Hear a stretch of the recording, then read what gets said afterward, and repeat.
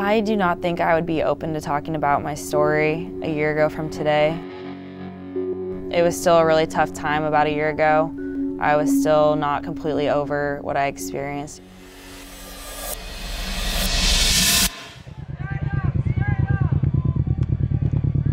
One, two, three up for Oregon here in the bottom of the fourth inning. Oregon trailing 7-0 here.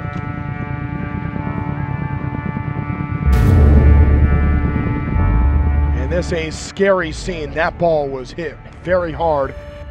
I don't remember anything after I got hit besides blood running down my face and down my neck, and it was really warm, and it was covering my jersey. That's all that I remember. Being out on the field at all times, really not the best option, but it continues to happen because half the time money and wins are more important than well-being.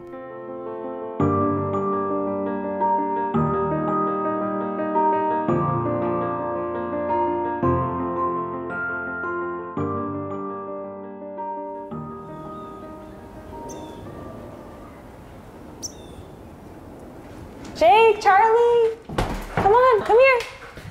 Come here. Let's go. Come on, let's go. Charlie sometimes gets scared of his leash. I don't know why. I don't know if something happened to him or what, but. Oh, hold on. Wait. So the white one is Jake and the brown one's Charlie. They're both rescues, so I don't really know what they are, but Jake is a Great Pyrenees lab, it looks like, and I don't know what Charlie is, so we'll figure it out. Jake was found on the side of the road spooning his brother, and then Charlie was abandoned like 3 times, so I wanted them. Jake, come on. Jake! I wake up at about 6 o'clock every morning. Sometimes I'll walk them in between class and practice. Come on. And then I have practice around 2 every day, so it's pretty easy being a senior.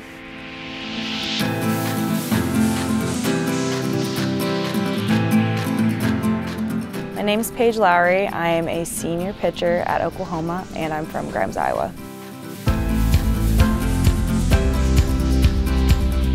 I started playing softball at a really young age. I started with t-ball, pretty typical. I started pitching when I was about, I'm gonna say 9 or 10 years old. I wasn't a fan of pitching at first because I wasn't very good, and me being competitive, I'm not a big fan of things that I'm not good at. I can't really think of a time where I felt I was good all of a sudden. It was kind of a gradual thing. I started getting recruited in about 8th grade. Coaches saw in me that I threw hard, and I was always a little wild, but I threw in the upper 60s when I was a freshman in high school. I just blew fastballs past people, so my speed has always taken me places. I would say that's my biggest strength, pitching. My softball career leading up to my sophomore year at Missouri has been a journey. I think that my experience in high school helped me become mentally ready to play in college.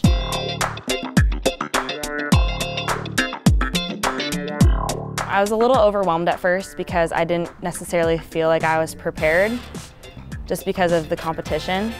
I mean, a lot of people don't really come out of Iowa, like I mentioned, and I took that to heart and really wanted to represent my community. But then once games started, I realized, oh, mentally I'm still prepared. Maybe physically I wasn't there yet, but I eventually got there. It is a beautiful Saturday morning here in Southern California and a great weekend for the Mary Nutter Collegiate Classic.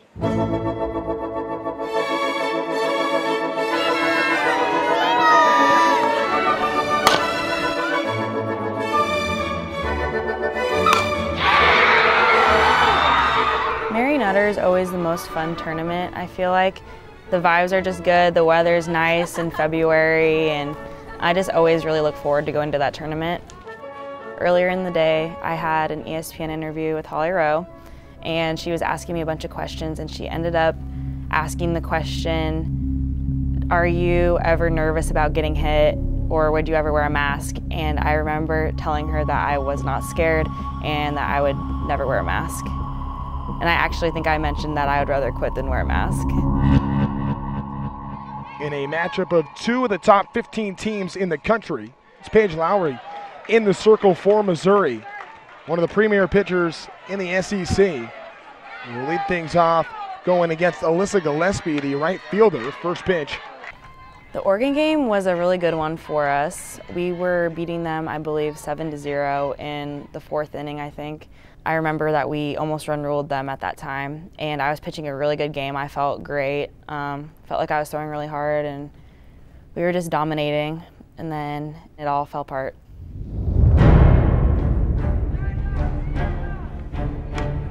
First pitch goes off of Lowry's face.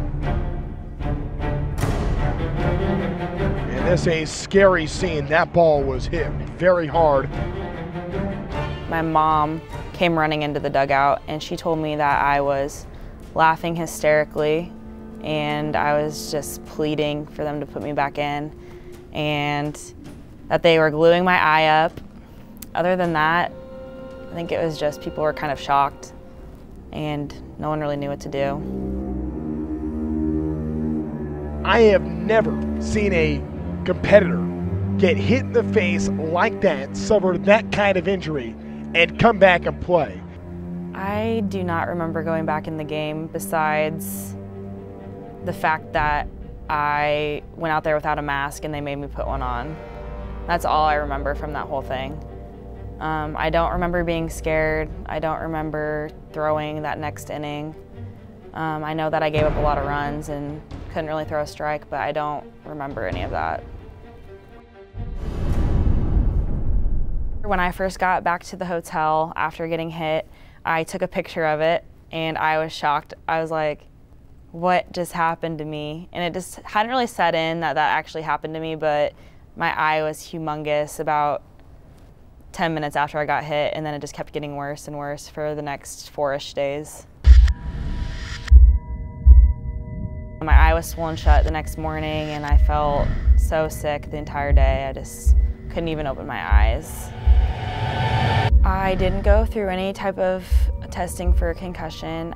They didn't really do anything at the doctor. They didn't really look at me, so they just told me I had a hemorrhage in my eye and just kind of sent me on my way. So I was really sick and I was still really hazy, but I just kind of went about my life like nothing happened.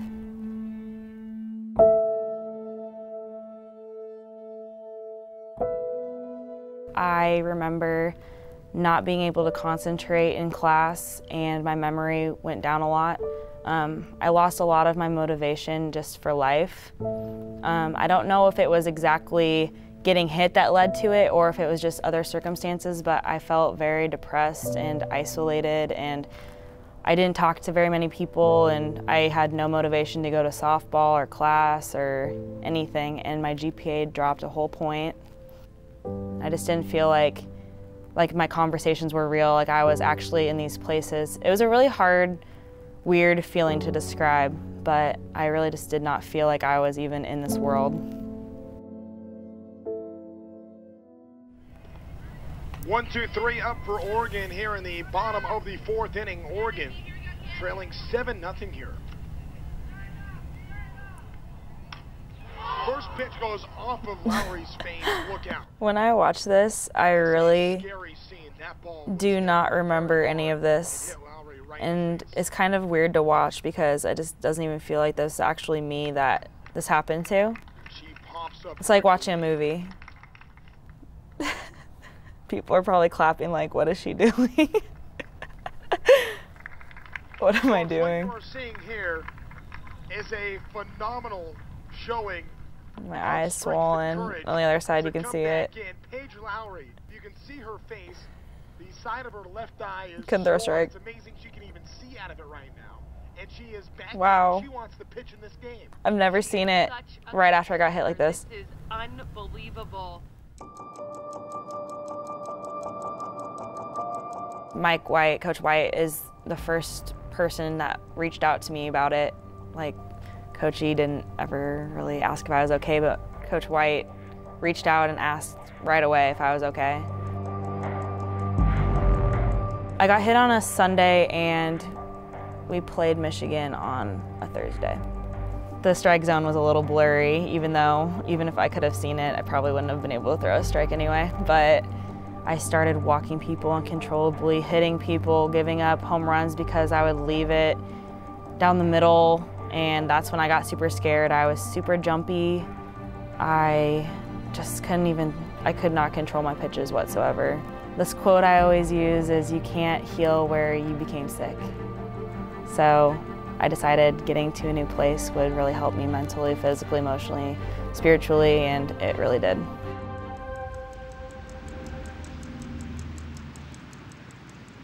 Okay, what I'm going to do is I have you guys set up into 3 mounds. So with the first mound, we're going to throw a drop over the rope. I found out that Paige was interested in transferring in the summer. I didn't really know much about her except she was the girl that got hit, and I think that's why everybody knew her name. I did know she was left-handed, so that kind of sparked my interest as well, because we are a program that likes our lefties and have success with them. To see the direction she was going and just find out more. I think we just wanted to find out more about her.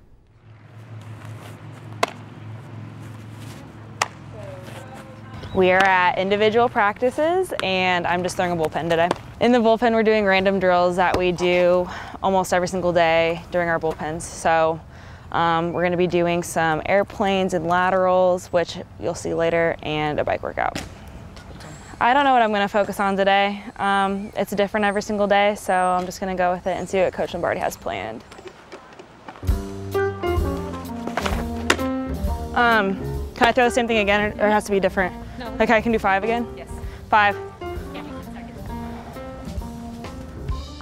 The moment that Paige decided to come to Oklahoma, I think Coach Lombardi and I both probably screamed together like, yeah.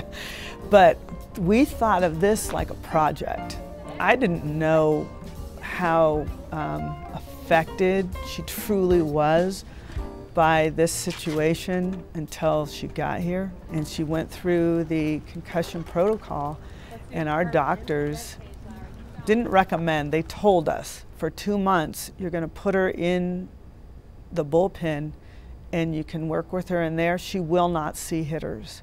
So she came here in mid-August, and the first hitter that she faced was probably early November. So we gave her that time to kind of get her wits back and her feet back on the ground, and it allowed Coach Lombardi to start rebuilding Paige Lowary into the pitcher she is today.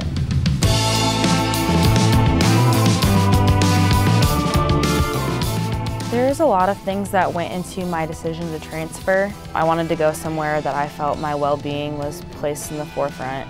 Let's go Bosu with the regular ball and do that so many times. Back, came down into a lunge. Paige was a little bit all over the place. I think the most important thing was just giving her an opportunity to settle in first. When I got to Oklahoma, my whole entire world changed. I had a lot of trust issues, and just opening up to people was really hard for me. I would always constantly assure her that we love her as Paige Lowary, the person, not the pitcher. Softball is something that we do, it is not who we are. They took the time to make sure I did recover 100% before throwing me out on the field. And that just made me respect them even more than I already did, knowing that winning isn't as important to them as my well-being. And from that point forward, I wasn't scared and I wasn't frustrated, and I just trusted the process.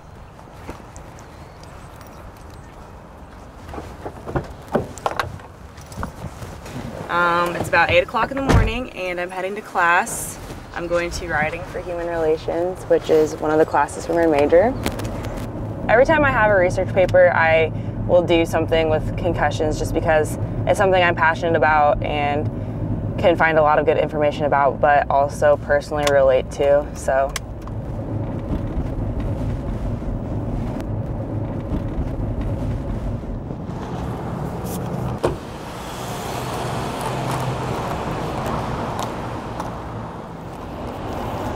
And in case you're wondering, it's not too cold to drink iced coffee still. It tends to be iced coffee. because, I don't know, something about it tastes better. I never realized until it happened to me how serious head injuries are because, I mean, we have one brain, and once we injure it, it doesn't really come back.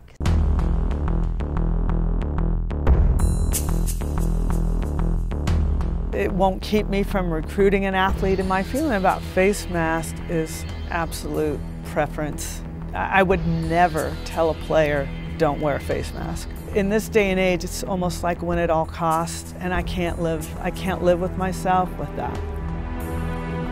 I feel like it's kind of becoming more well known about all of the effects that can come from concussions, just because it's becoming more mainstream in the media. In the way of, are things still the same today? Working here at the University of Oklahoma, I would say definitely not. I think we're the leader in concussion protocol, and whether I wanted a player to come in or not, there is no way I would be allowed to let a player come in if she did not pass concussion protocol.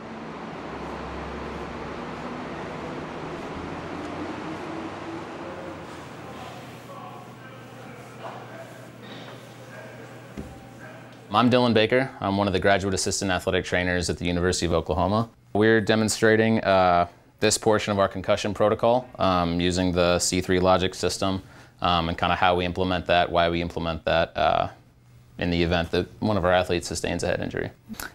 So for this example, we'll use Katie as our athlete that has sustained a head injury. We suspect her for a concussion. So what we'll do is we'll bring her in. You can have a seat right there.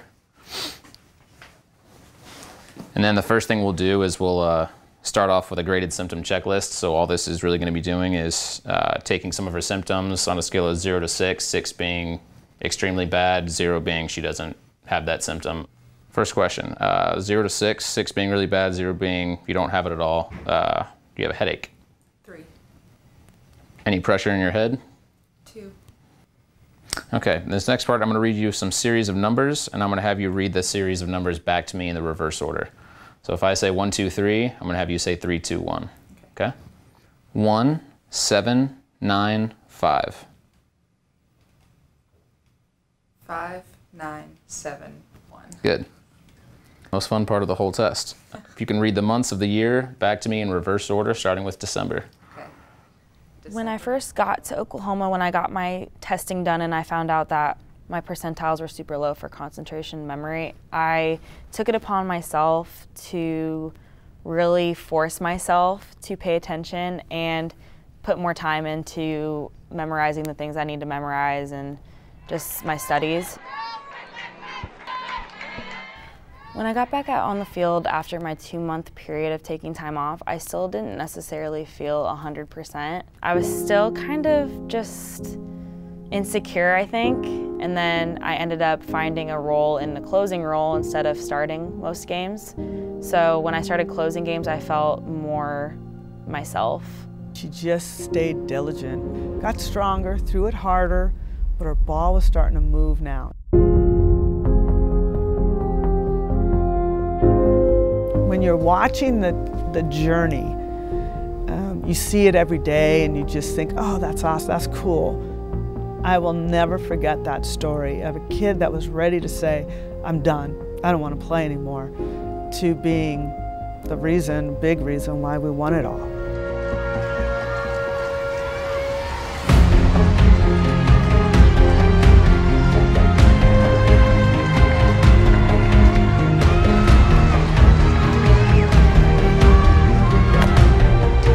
Back to Lowary, over to first.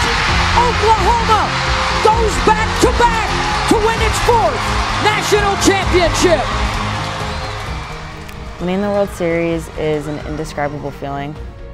Being on the bottom of the dog pile is the greatest feeling in the world, even if my arm was crooked and smashed underneath a bunch of people, but that was insane, and I'm still pretty speechless about it, and it doesn't feel real. It only feels real because I have a ring now.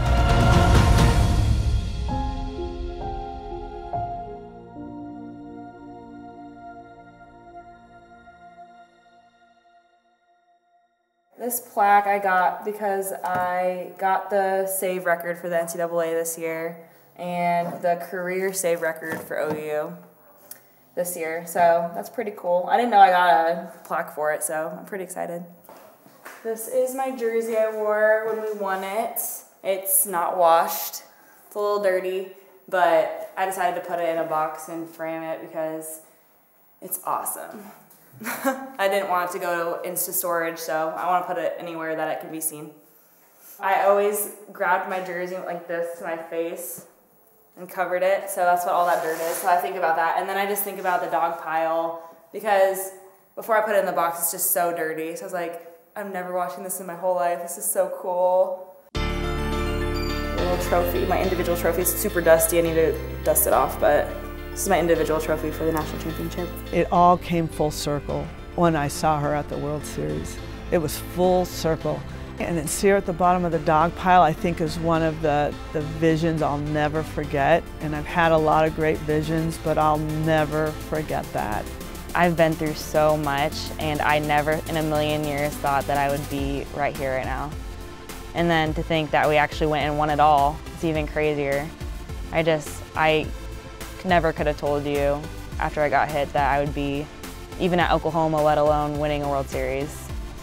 If I had never been hit, there's no way I'd be wearing a mask.